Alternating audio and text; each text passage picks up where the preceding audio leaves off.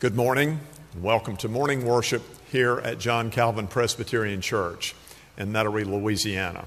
We are delighted that you have joined us for services today. I would direct you to the church website, John Calvin Presbyterian Church website, for announcements and items of interest for the congregation. If you would like to in any way support the work of John Calvin Presbyterian Church and are not a member of the church, please feel free to make any donation that you might like to make to the ministry of the church, and it will be applied in a faithful and in an effective manner for the work of Jesus Christ in this community. I'm delighted that we are assisted today once again by my colleagues in worship, Sandy Cranfield, Julie Etlin, and Julie Hebert. And I give thanks for the continued assistance of David Garland and those who are helping him with the production of this service. Now, let us worship God.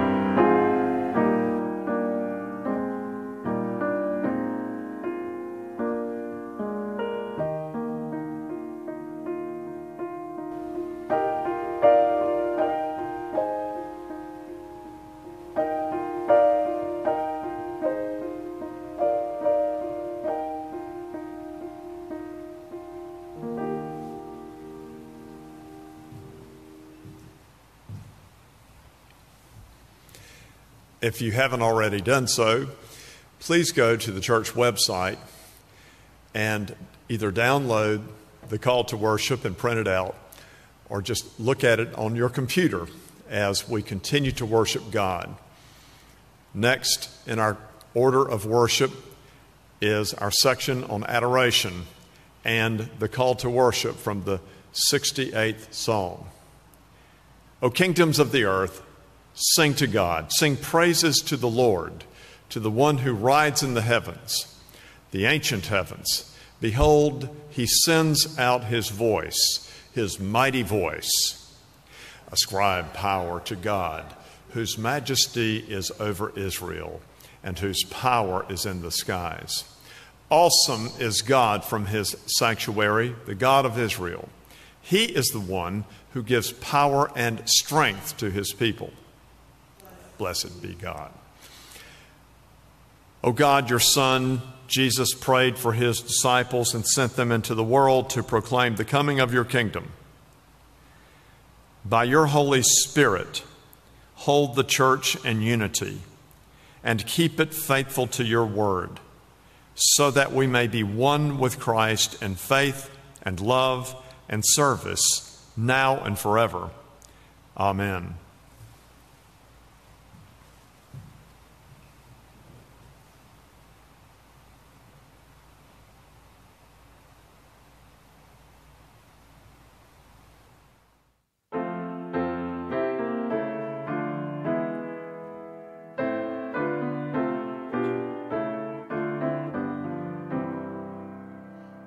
Almighty fortress is our God.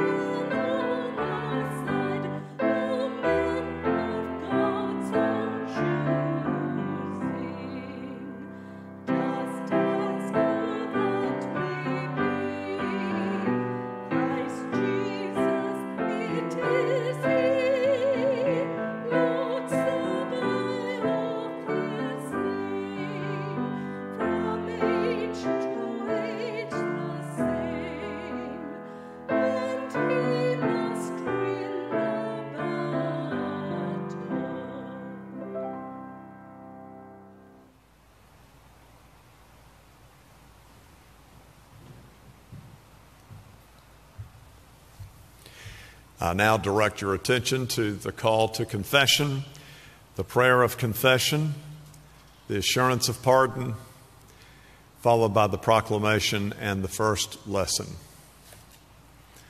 The grace of God overflows for us through Christ Jesus, who came into the world to save sinners.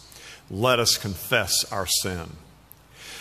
Merciful God, you pardon all who truly repent and turn to you. We humbly confess our sins and ask your mercy. We have not loved you with a pure heart, nor have we loved our neighbors as ourselves. We have not done justice, loved kindness, or walked humbly with you, our God. Have mercy on us, O God, in your loving kindness.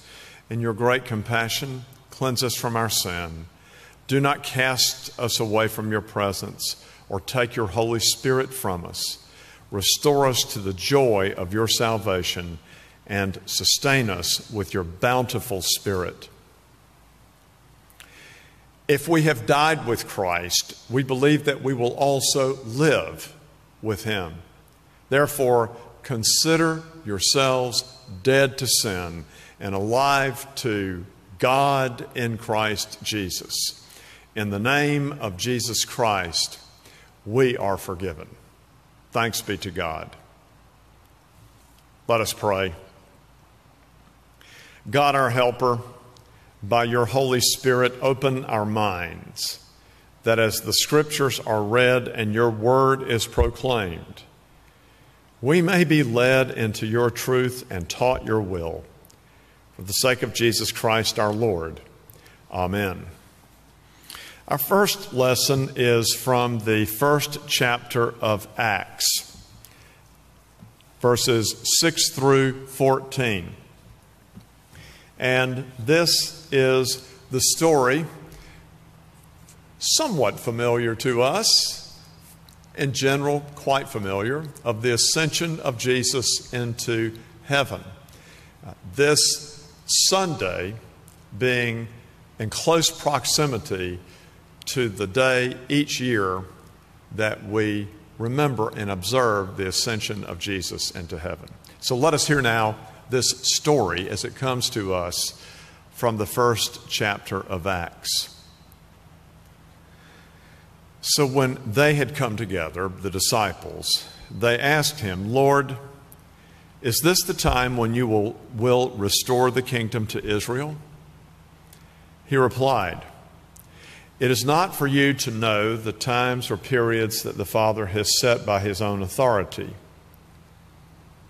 but you will receive power when the Holy Spirit has come upon you, and you will be my witnesses in Jerusalem and all Judea and Samaria and to the ends of the earth."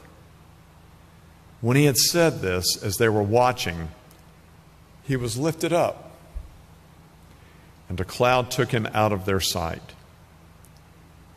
While he was going and they were gazing up toward heaven, suddenly 2 men in white robes stood by them.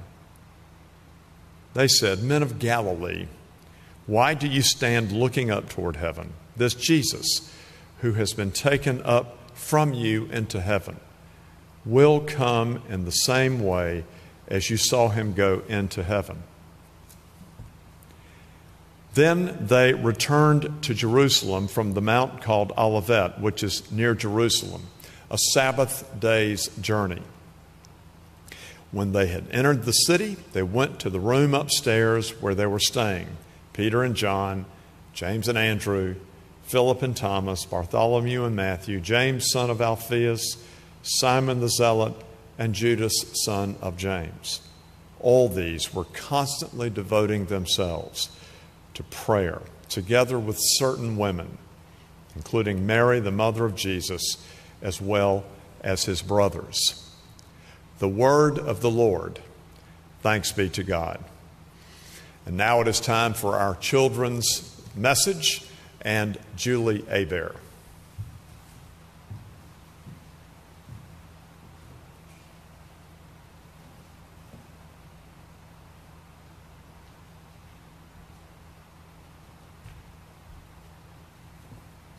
Good morning.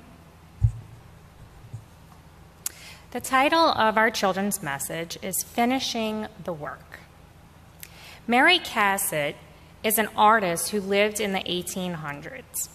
Although she never married and had no children, she enjoyed painting pictures of mothers and children.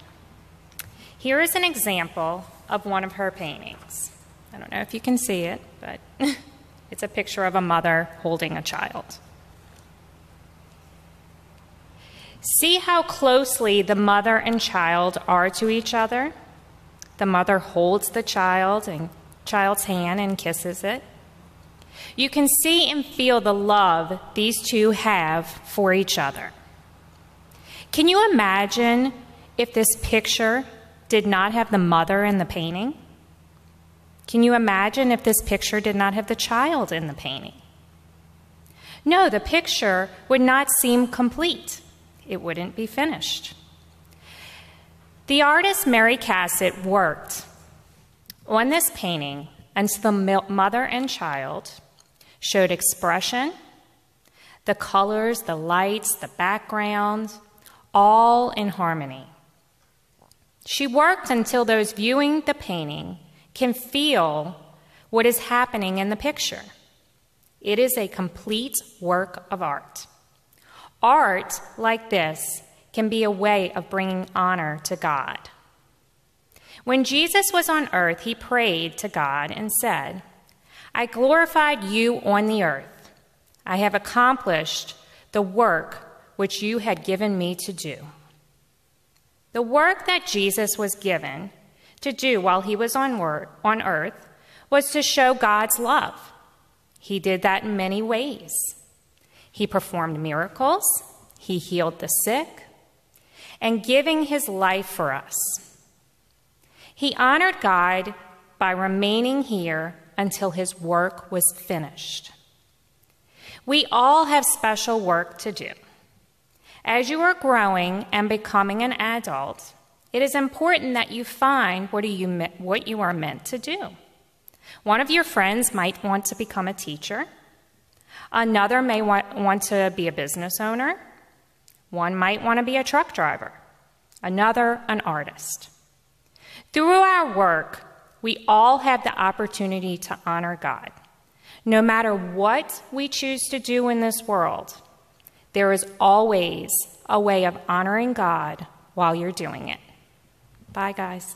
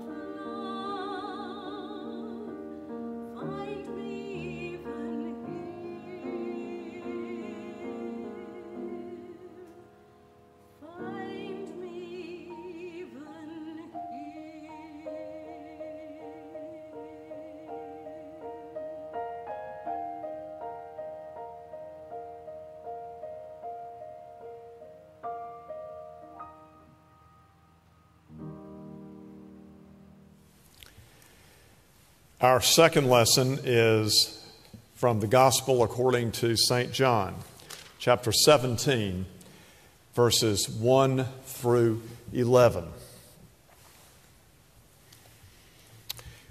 Let us hear now the word of God.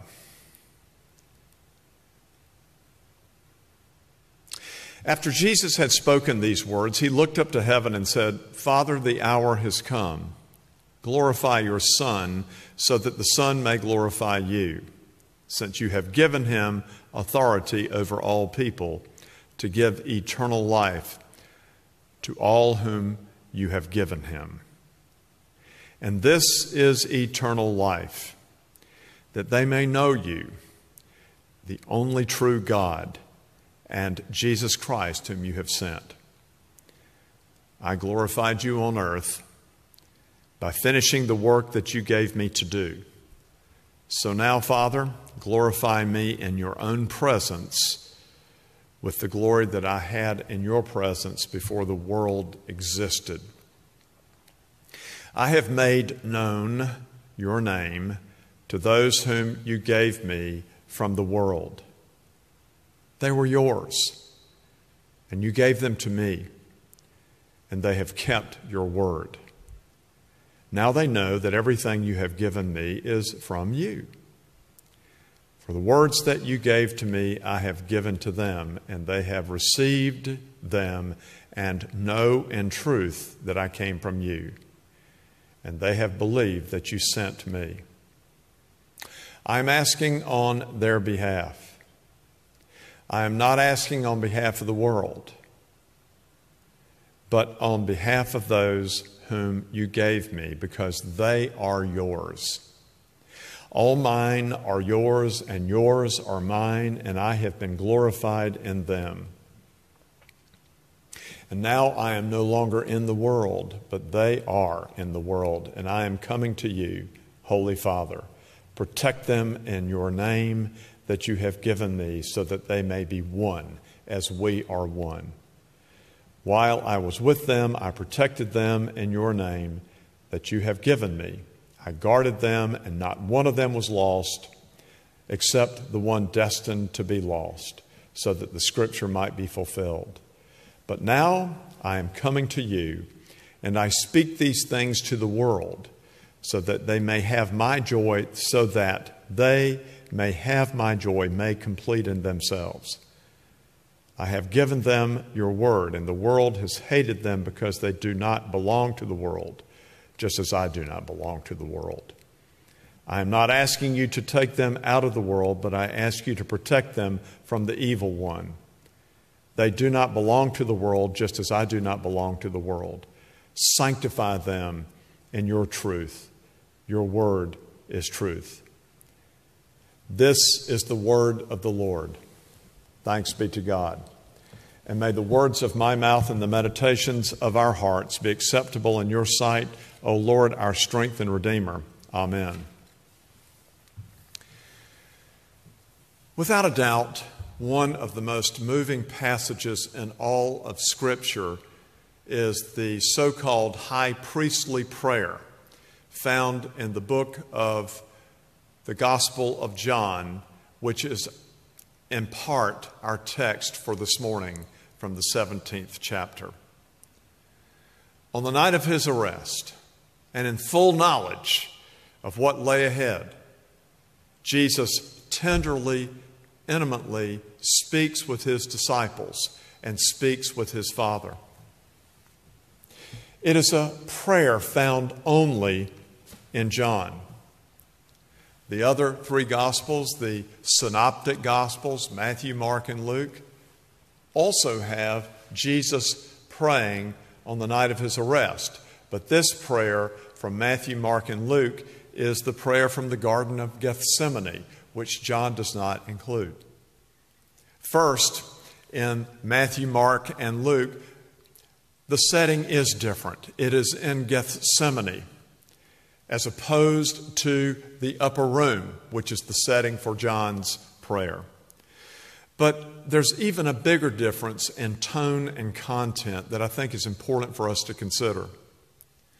Unlike the high priestly prayer which we have before us today from the Gospel of John, the garden prayer is one of dread and anguish. Jesus poignantly dreading his fate. Some of you perhaps remember the Broadway play Jesus Christ Superstar. I sure remember it from my youth. It was quite a hit, and some wonderful songs out of this play. At the 11th hour in the part of the play that I remember, the character of Jesus pathetically pleads with God for a stay of execution. He sings, "Take this cup away from me, for I don't want to taste its poison. Feel it burn me." That's the garden prayer.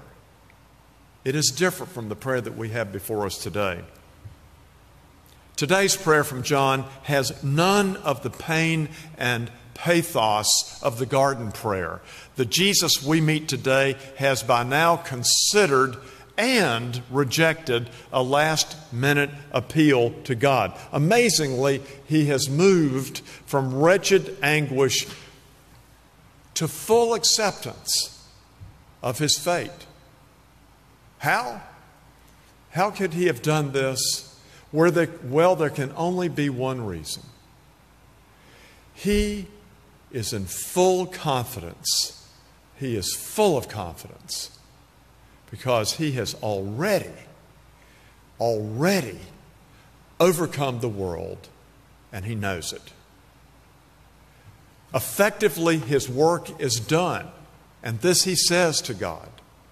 As a result, what will follow will be a serene, even victorious Jesus who goes to meet his captors. Renowned child psychiatrist Erik Erikson said that at the end of a person's life, he or she looks back on what they've made of their lives, either with a sense of despair because nothing more can be done, or with gratitude and satisfaction over the life they have led. This morning, as he awaits his fate, Jesus has this sense of satisfaction, rightfully so. What remains is death, but you kind of get the idea that that's all that remains for him. Poet Emily Dickinson once said, "I will die, but that is all that I will do for death." This is Jesus' state of mind then as we eavesdrop on his meeting with the 12, and for the first time we are clued into his overall philosophy about human life. The important clue comes by way of a single word that occurs no less than 7 times in today's reading. In Greek, the word is didomi. In English, didomi is translated gift. Jesus' philosophy is the theme of today's sermon. And that philosophy is this: life is a gift from God. So then I'm at the dentist's office this week and I'm getting my teeth worked on, and the dentist says, "What are you preaching about this Sunday?" Why do dentists bother to ask you questions when they've got all this equipment in your mouth and you can't say anything? So I go, "Wah, wah, wah, wah, wah." And she takes all of the instruments out and she said, "What was that?" I said, "I'm preaching on the fact that life is a gift," I said. And then she stuck everything back in my mouth and replied, "Yes, sometimes it comes in a big box with a bright bow and sometimes in a brown paper bag." I really don't know what she meant by that, but that's what she said. Life is a gift. We hear this said all the time. We say it ourselves. But how fully do we believe it?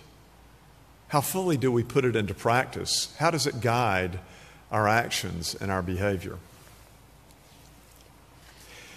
We thank God, for example, for the gift of the day, but rather than open it up and put it to use, we treat this gift of the day as if it were some kind of challenge to take on. So go out and take on the day, we hear it said. We thank God for the stuff that He has given us, our spiritual gifts and our abilities, the things that make us unique. But instead of developing those gifts and abilities and making something out of them, we use them, we find fault with them. We find ways of wasting our talents. We complain about our lives. Jesus says to God about His disciples then and now, "They were yours, and you gave them to me." This is what Jesus says. The they being His disciples. He's talking about us here. You, they, us.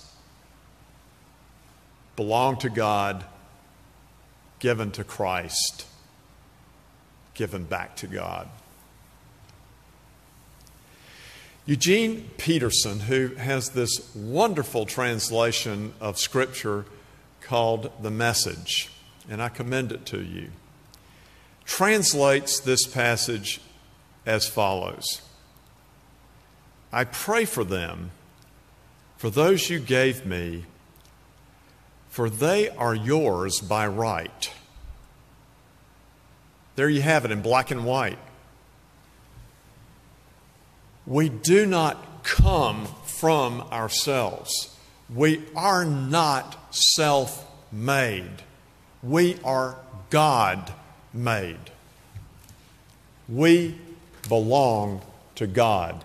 All that we have, our lives, our fortunes, our intellect, everything, we owe to God. And yet sometimes we behave as if it were just the opposite. But you know, people of faith have not always been of this mind.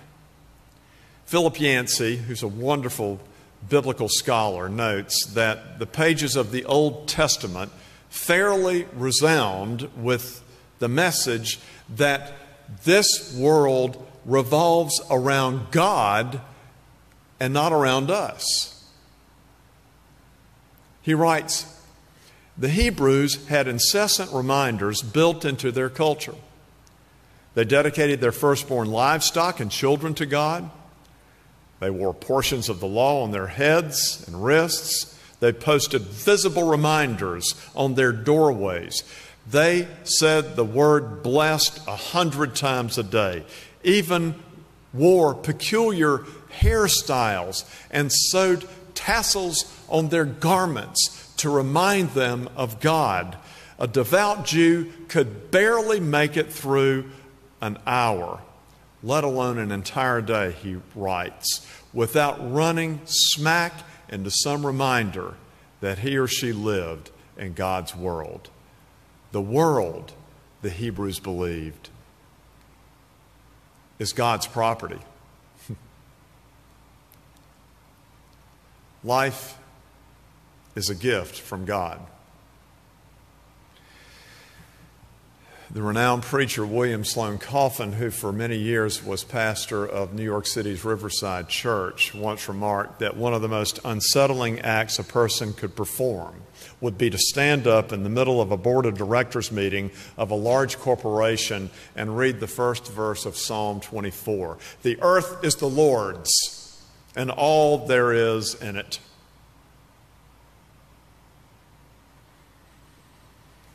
The moment you and I fully understand this truth, the earth is the Lord's and all that is in it, the moment we fully embrace it, as did Jesus every moment of His life,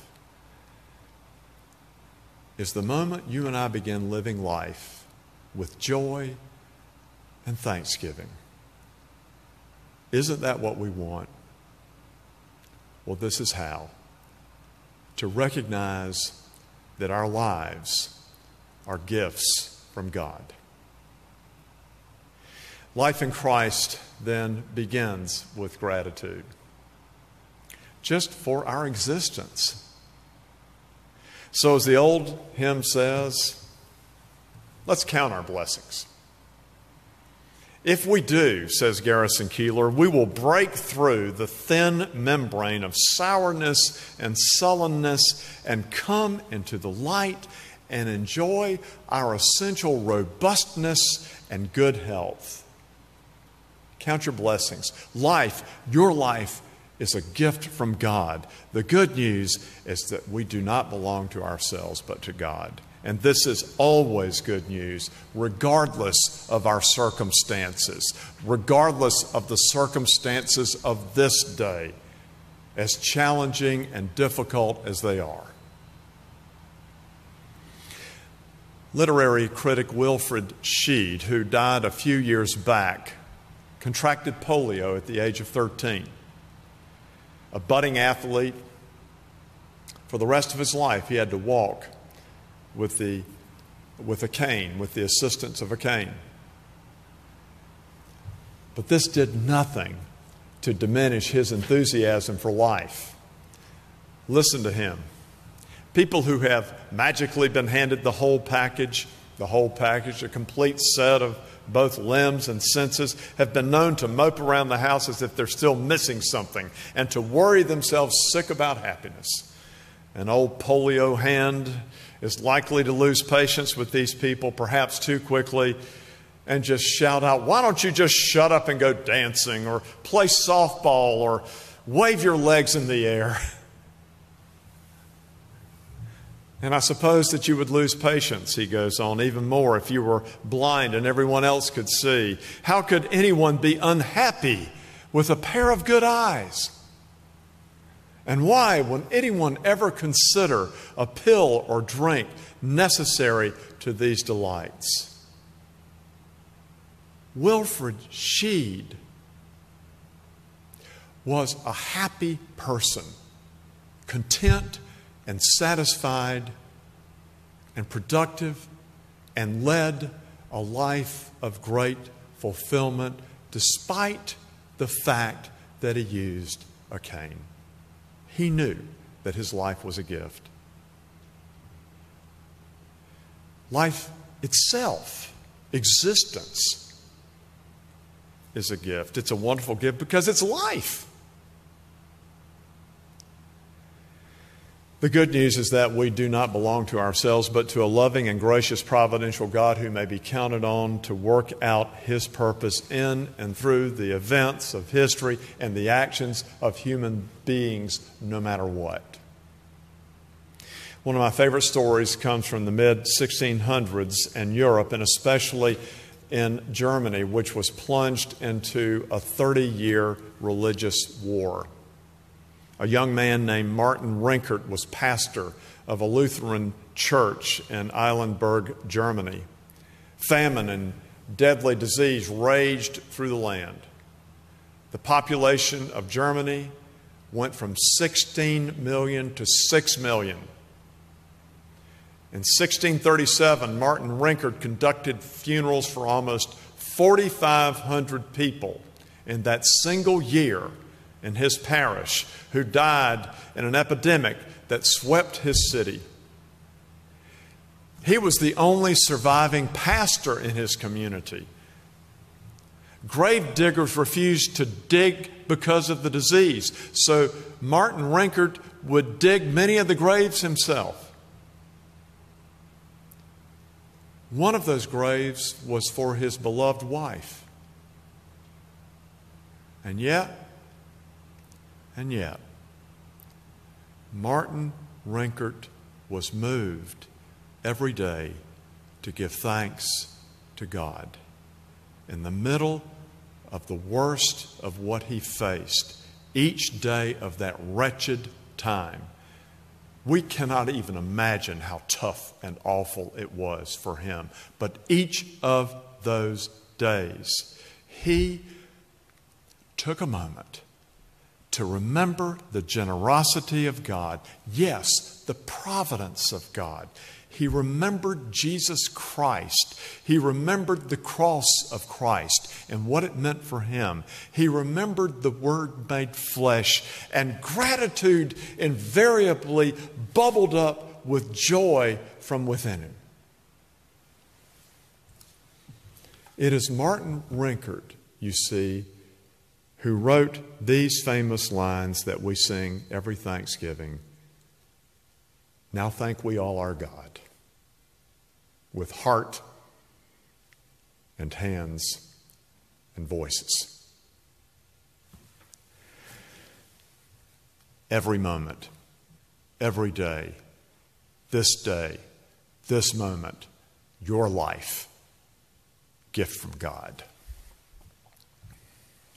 Gil McGregor was an All-American forward for Wake Forest University's Demon Deacons basketball team in the late 1960s, early 1970s.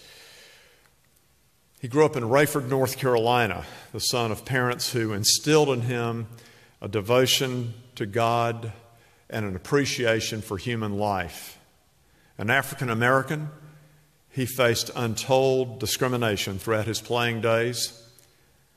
He, in fact, was among the first African Americans to play in the Atlantic Coast Conference, and as such was subjected to abuse and taunts from racist fans wherever he went. But he never allowed this to define him. Instead, he saw himself continually as a child of God, imbued by his Creator with particular and wondrous gifts and abilities, athletic abilities, and his job, as he would put it often, was to take what God had given him and to develop it further. Gil would go on to play professionally, then serve as television analyst for the Charlotte Hornets, then the New Orleans Hornets, and then the Pelicans for a brief while. He was a former member of the church that I once served in New Orleans, and thus I had the privilege of being Gil McGregor's pastor for a few years. He and I would have lunch from time to time, and on one such occasion I asked him what it was like enduring the ugliness of racial discrimination. He thought for a moment, and then he said that he had a choice each day to make, whether to be bitter or whether to be better. Gil McGregor moved back to North Carolina shortly after Hurricane Katrina. And about that time, he gradually began losing his eyesight due to glaucoma. He's almost completely blind now. But true to form, it has not held him back, and he has made the adjustments, and now he is a sought-after motivational speaker. He said, some people haven't been able to see their whole lives, but I was able to see for most of mine. So now it's just about making adjustments. I've always been a positive person, he said, and that will never change. We're not talking here about any reality-denying, ethereal existence. Life is difficult, and acknowledging its challenges and hardships, including the challenge to recognize and to confront evil when we see it, is part of the deal. What we are talking about, though, is the invitation to you and to me to see and embrace what we have been given, our present, no matter what we are going through, no matter how painful, as part of our very imperfect human condition from which God is not devoid, and out of which God promises blessings beyond measure. I love G.K. Chesterton, the English essayist, theologian, writer, critic. He was someone who inspired greatly C.S. Lewis. Many of you have read C.S. Lewis through the years. Well, Lewis is a protege in many ways of G.K. Chesterton. G.K. Chesterton once said, "Men spoke much in my boyhood of restricted or ruined men of genius, and it was common to say that many a man was a great might have been. To me," he said, "it is a more solid and startling fact that any man in the street is a great might not have been." The very fact of our existence, that we are alive, is a fact worth celebrating. It's a miracle in and of itself. This day, that we are alive. It's a gift from God. I served this little small church in eastern North Carolina many years ago before moving to the New Orleans area. And I would go in every Sunday morning early and go back to the kitchen where a few of the men would sit around the coffee pot and drink coffee and talk and visit and catch up. There was a certain guy there named Gwen. I can't think of his last name. I wouldn't even tell you if I did know, just to protect the innocent. Gwen. And every Sunday I would say, "Well, Gwen, how are you doing?" And he would say with a chuckle, "Well, I looked at the obituaries today and my name wasn't in it, so I guess I'm okay." Every single Sunday he said this. It made you want to blurt out, "Gwen, can't you come up with something better than that?" Well, no. No, actually. What could be better than that? The very fact that this day we are alive. Which means that at the end of this day, it will not be what we did not get done that will matter. It really won't even matter what we got done, as important as that may be. What ultimately matters is that we were, that we are. Albert Einstein once said, there are two ways to live. You can live as if nothing is a miracle, and you can live as if everything is a miracle.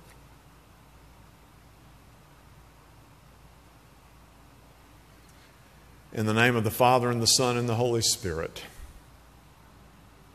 Amen.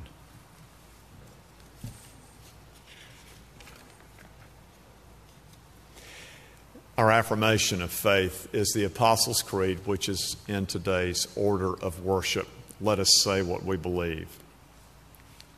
I believe in God the Father Almighty, maker of heaven and earth, and in Jesus Christ, his only Son, our Lord, who was conceived by the Holy Ghost, born of the Virgin Mary, suffered under Pontius Pilate, was crucified, dead, and buried. He descended into hell. The third day he rose again from the dead.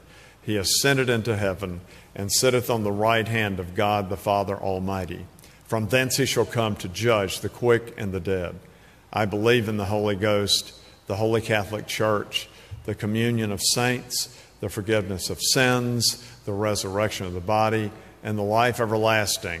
Amen. And now let us look to God in prayer and conclude the prayer with the praying together of the Lord's Prayer. Almighty God,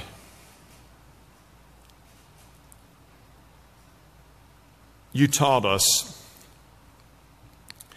to pray not only for ourselves, but for others. Hear us as we pray for people in need.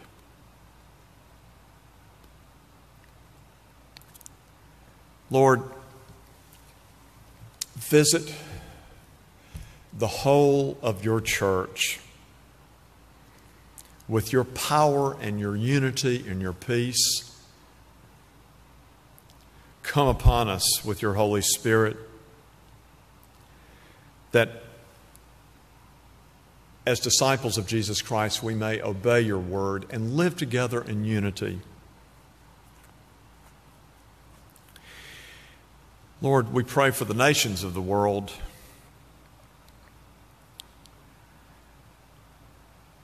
Lead and guide and inspire those who govern,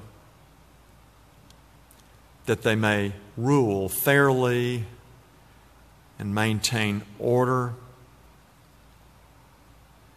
Lift up those in need, especially those who are sick, those who are unemployed, those who are grieving, who have lost loved ones, who are worried about the outcome of the illnesses of loved ones. Hold these people in your arms, your powerful arms. Put them in the palm of your hand, that they may know that no matter what, you are with them, empowering them, and that they will always be in your good care and keeping. Awaken all people to the ways that we neglect to remember you, and the ways that we neglect to remember the greatest commandment, to love one another.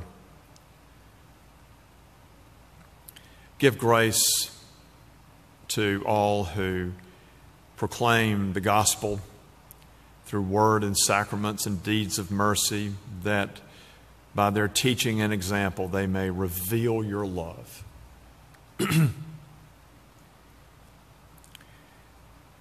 Bring to your remembrance and to our remembrance, dear God,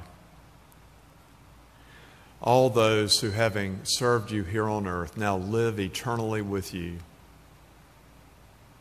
We give you thanks for our saints, and we remember with gratitude their example, and look forward to the day when we are all together in your wonderful presence in eternity. May their endurance give us courage and faithfulness for the living of these days. And now, dear God, we commend to you ourselves, our church, our families, our friends, our community, our nation, and our world. Look with compassion on us. To you we give glory, O blessed Trinity, now and forever.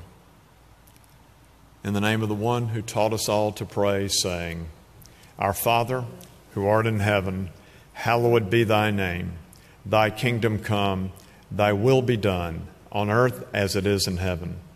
Give us this day our daily bread, and forgive us our debts as we forgive our debtors. And lead us not into temptation, but deliver us from evil. For thine is the kingdom, and the power, and the glory forever. Amen.